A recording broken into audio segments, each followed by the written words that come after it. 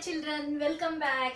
In the last video already we have learned what is food and what is the importance of the food, why do we eat the food and what are the sources of the food. These are all things we have learned.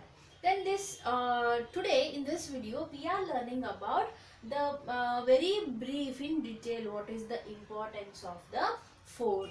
Then what is the importance of the food? As already we have discussed in the last video, the importance of the food, if we do not eat the food we are not at all going to get the energy.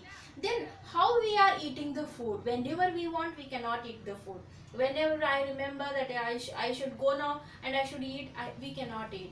And whenever we have a systematic manner to eat the food. If I feel to eat these many fruits at a time, it's not possible. If I feel to eat these many food or meals at a time, it's not possible. Then we have a systematic timetable for eating the food. Then even it has got a most importance in eating systematically, because we must eat food very systematically. We cannot eat however we want, in whichever time, irregularly we cannot eat. Then how it should be? Morning we will take the breakfast. Breakfast means it should be of lot many of nutrients and which give us the energy very easily and very fast. So for that we call this one as a breakfast. We never miss the breakfast. See children, as soon as you get up, when you get ready for the school, you may drink the milk. But soon after drinking milk, you have to eat breakfast also. Never eat breakfast in the school, because after going to school and reaching school, if you start eating the breakfast, by that time the time will be around 11 or 11:30. We should not eat breakfast that much late time. Breakfast should be eaten within 7:30 or within 7:30 to 8:30 or 9 o'clock. Because as soon as we get up, all food will be digested whole night.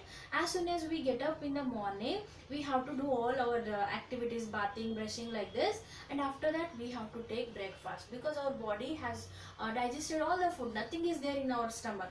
So we have to eat the food, because we need morning food, energetic food, to perform the whole day. We have to perform so many activities now. So because of that we have to take breakfast without fail.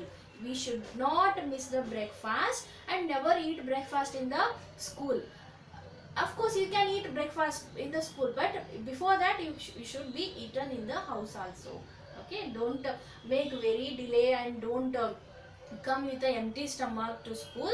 And in the school if you eat, you will get acidity or you will not get a proper energy. Okay, so we should not miss the breakfast. Breakfast should be eaten in any condition. We have to get up early and we have to get ready, and then we should eat a very healthy breakfast.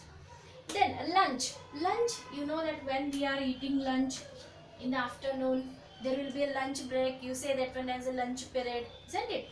So when the lunch break is there in the school, we know that how you have to eat. You will go for a washroom first, and you will wash your hands very neatly and cleanly, and then you will come and eat the lunch. When the food we eat in the afternoon, for that we call as a lunch. Even if we eat the breakfast, we should not miss the breakfast. Similarly, we should not miss the lunch also, because whatever we have eaten in the breakfast, by the lunch time, that has given all the energy, and we lost almost all the energy in the lunch time. Then in the lunch time also we have to eat the food. Okay, then what is lunch? The food we are eating in the afternoon time is called as the lunch. If we miss the lunch, again we will not do any we will not sit very actively in the next periods. Okay, after lunch again you will be having 3 or 4 periods, no? Then for that period also you should be very energetic and interesting, no? Then if you do not eat the lunch, we are going to lose the energy and the interest. So we should not miss lunch also. Then last one is dinner. You know that dinner, because you will go for some parties, family parties, and some other party with your family members or friends, isn't it? Usually night you will go for a hotels, you will do party and you will eat nice food.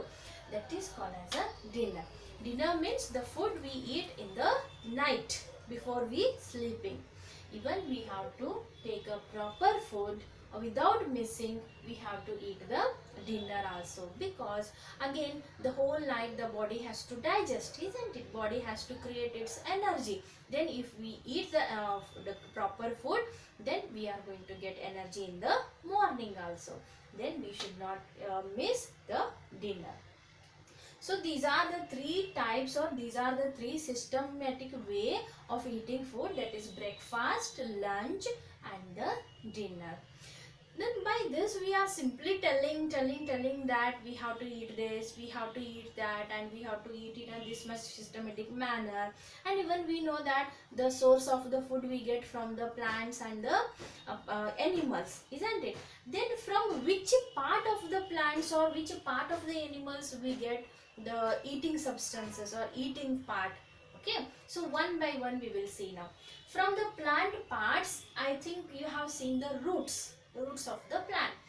We will not eat all the roots of the plants, but we will eat some types or some modified vegetables of the roots, like a sweet potato and radish and the carrot. These all are coming from a root part of the plant.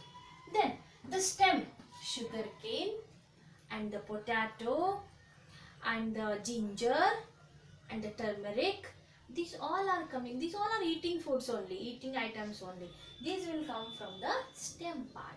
Then leaf, we eat cabbage, we eat spinach, we will take a coriander, we will take a curry leaves, we will have a broccoli, curry leaves and the coriander. These all are coming from the leaf part of the vegetable or the plant. Then flower, you will eat a gobi manchuri, no? In that gobi manchuri, which flower?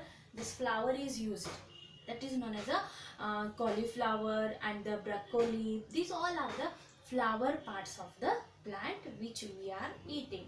Not only us, even the other animals also. You might have seen a honeybee. Honeybee is using the flower part of the plant, which is sucking the sweet juice from the flower, and which will help to make the honey.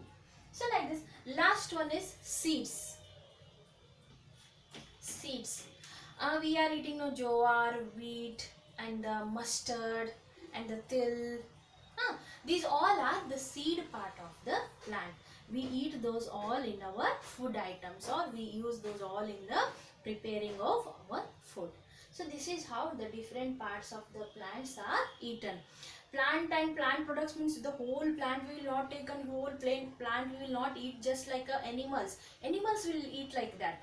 But we are eating it like this. Roots and some parts of stem part of the some plant, and the leaf of the some plant, and the flower of the some plant, and the seeds of the some plant. Then from animals what we are getting? We are taking the flesh. We are taking the flesh and the meat and the meat. And even we are getting the eggs. And from animals even we are getting the milk.